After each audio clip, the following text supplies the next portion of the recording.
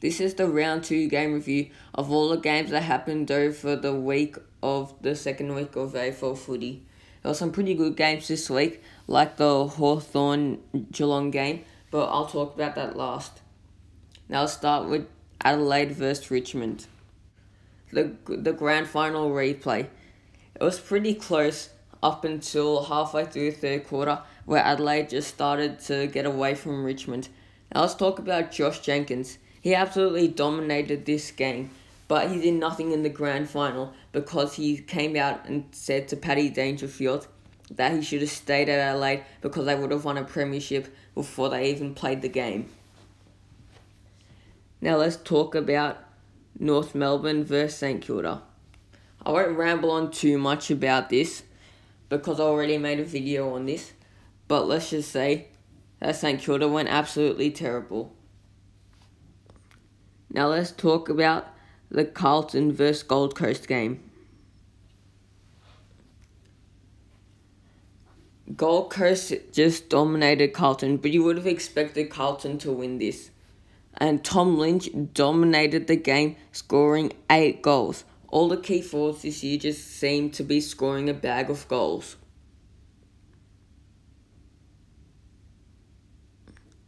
Now let's talk about the Collingwood vs GWS game. Collingwood nearly won the game, but if it wasn't for the GWS big stars like Coniglio, Kelly and Cameron, Collingwood might have won it. Coniglio came back from injury at the start of the year and started in the first game, and he did it again this week, scoring 3 goals, and he got his team over the line.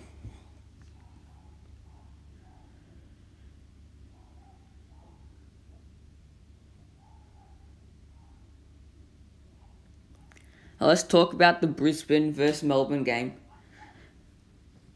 What did you expect from this game? Melbourne were dominating, but then Brisbane came back and they nearly won.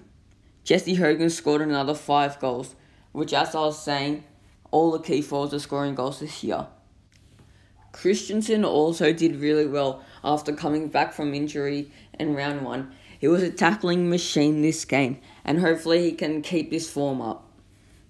Freo vs Essendon, let's talk about it. Now, Essendon, you would have expected them to win after coming out and beating the best team last year, which was Adelaide. Nat Fyfe and Connor Blakely both starred in this game after having a poor round 1.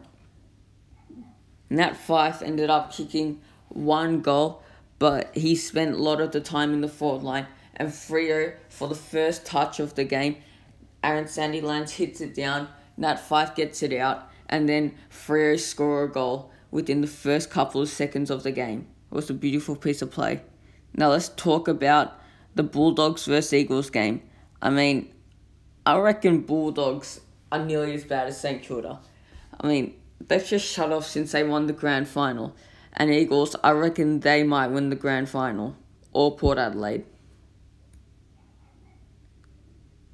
Now lots of the young players like Venables and Ryan both scored a lot of goals, and Waterman.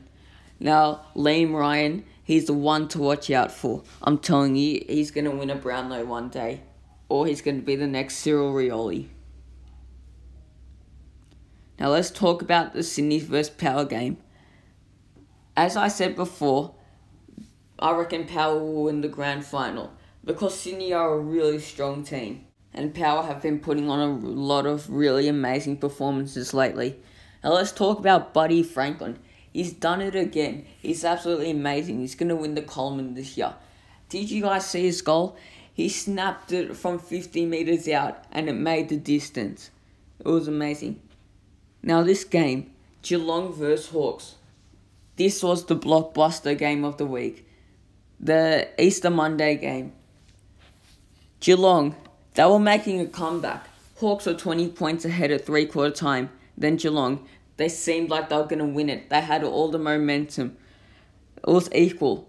About 1 minute left. Then Jared Rufford takes an amazing mark. He goes back and misses, but that was all that the Hawks needed to bring home the 1-point win. Thank you for listening to Channel AFL's 4th video. I hope you enjoyed the round 2 game review, and we'll see you next time.